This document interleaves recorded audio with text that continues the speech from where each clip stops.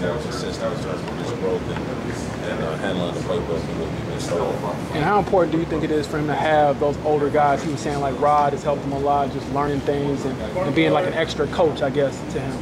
Yeah, I think even guys outside of the room like Jake and OC and guys that are in the room, Jamal, Bobo, all those guys are great leaders on our team, and to have those guys around, the whole defense, and it's just a great culture, great environment for him to be part of and able to work with.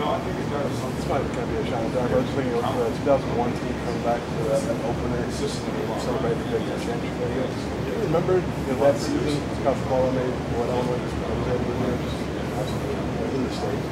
Yeah, it was in the state, but I mean, tremendous success, and obviously we want to keep that success.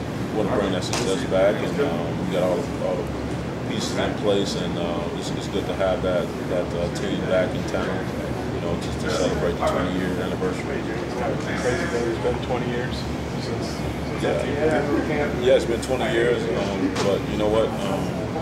We're just excited about now and what we can do moving forward. So, I mean, since you got the job, you connected with any of those guys who are former players, maybe in general, just to kind of get a feel for what Illinois football is? Me personally, from a personal standpoint, I haven't been able to connect with any of those guys, but I'm sure those opportunities will come up here soon. Sure. Rod Perry talked a lot about really wanting to see the young guys, mentioned Keith and Johnny, really wanting to be successful. And how much does that kind of make you feel happy that one of your older guys is really kind of driven by the young guys being successful?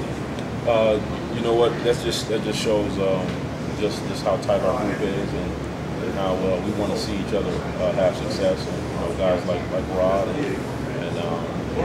if he's out there first, if one of our younger guys are out there first, they're rooting for each other. They want each other to have success. So I think that's great. Not that